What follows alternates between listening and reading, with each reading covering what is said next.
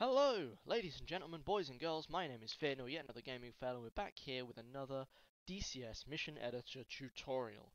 So, what we're going to do today, as you may well tell from the title of this YouTube video, is we are going to make a mission, or we're going to show you how you might, in a mission, make an event whereby you would have an ambush of a convoy. So, what we'll do, we'll start off by making the convoy, so we'll go to this, we'll go to the left-hand side of the screen here, and we will place down a unit, and we're going to name that one convoy, not convey. How have I done that? Convoy there. We're going to switch it over to let's say armor for the second, and we'll do a scout Humvee, and that's our first unit. Now, next thing we're going to do is we're going to go down to waypoints here. We're going to switch it from off-road to on-road, and then we're just going to add a waypoint in further down the line over here, and we're going to make them travel at about 30 knots. I think that'd be good. Now, next thing we're going to do is we are going to add in some more units. So we've got a few more of these Humvees like this. And then the middle ones, let's switch them to unarmed. And then let's change that to be, what have we got? Let's just have a quick look.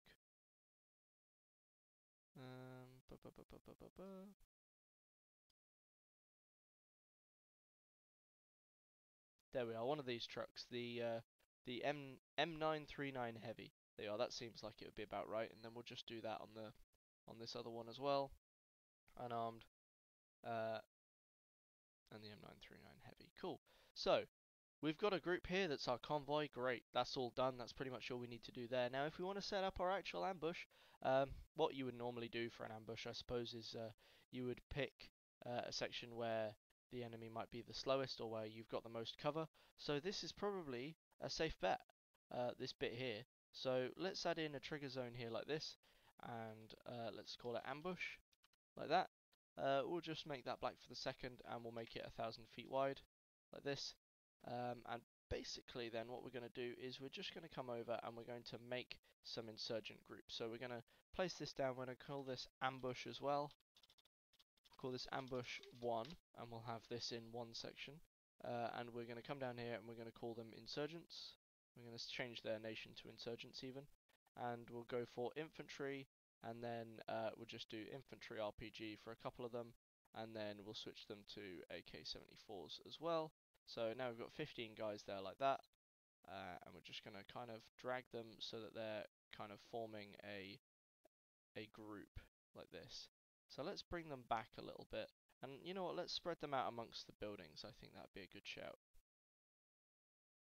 So we want to have these guys suddenly engage the American convoy from nowhere, pretty much, like this.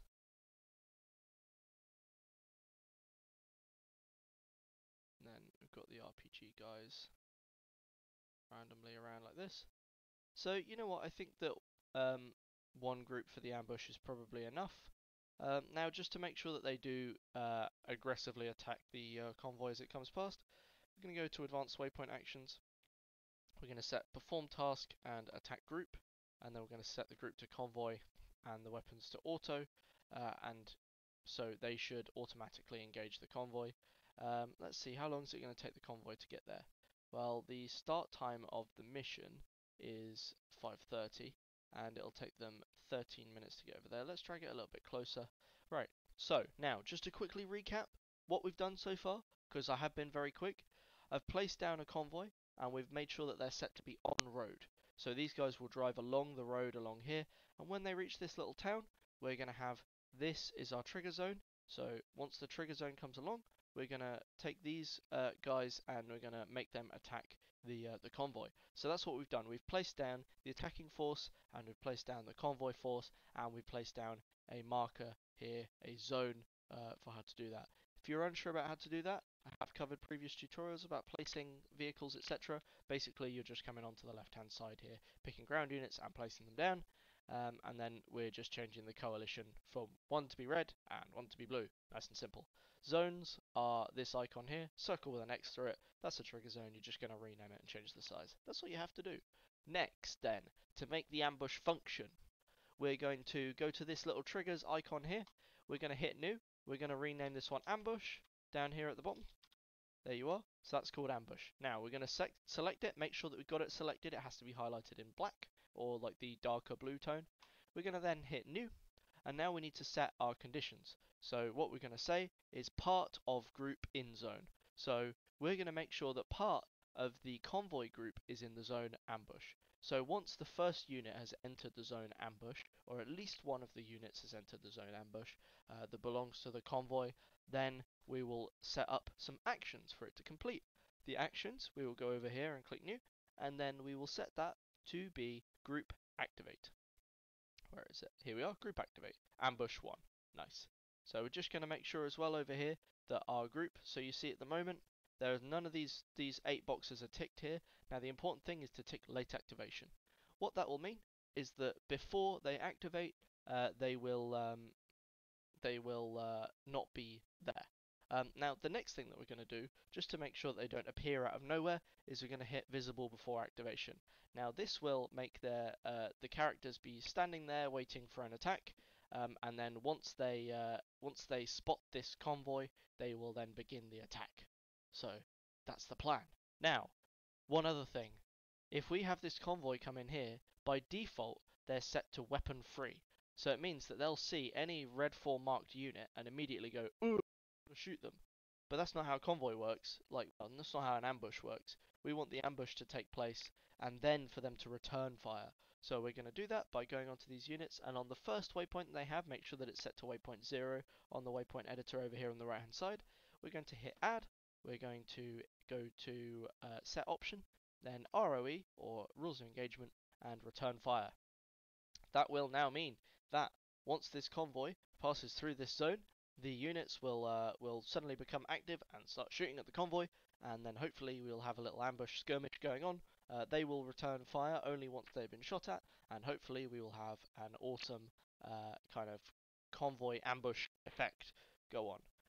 So you can use this for many other things. Obviously you might want to space them out so that the ambush is not happening so close to your convoy, but we're just for the sake of this, we're going to do a test. I've not turned off the civilian traffic, annoyingly, so we will have little moments like that where you have random civilian vehicles passing through the convoy. But here we have the convoy. You can see them here. I've got tags and stuff turned on for the moment just because it helps me check and make sure that everything works. So here we come up to the town, so I'm just going to use the controls to fast forward a little bit. Okay. And then we're going to slow it down to real time again. Now.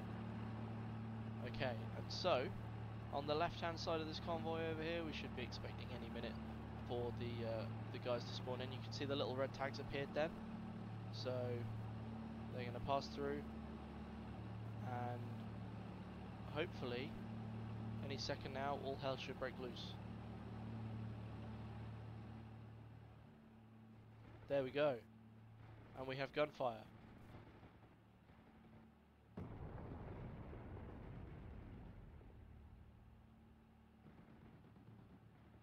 Come on, lads. Let's see something explode.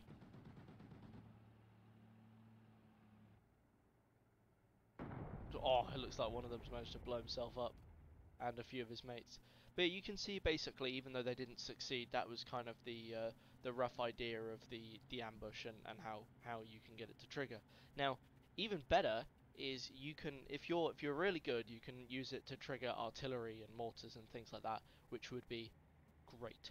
So I will show you in future tutorials how you can make that function. But hopefully that's been a pretty fun tutorial on how you can make a little ambush for you guys. So you might be able to do some close air support with that, either with maybe an A10 or a general fixed wing, or maybe even some rotary wing, because we do have the Apache coming out fairly soon. The pre-order is obviously available for that as of recording in October of 2021. So this has been Finn, or yet another gaming fail. I hope you guys have enjoyed. I hope this has been useful to you, and I hopefully will see you guys in the next one.